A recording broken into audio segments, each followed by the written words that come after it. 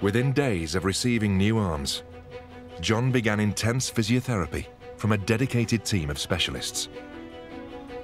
We're asking a lot of these patients. We're asking them to risk some of their well-being, having a major operation, and we're asking them to go through rehabilitation, which is daily at the beginning. It's an enormous ask of anybody to actually go through that kind of process. The person undergoing the transplant isn't the only person who has to adjust. The caregiver and the family members for these patients are unbelievably important. Oh.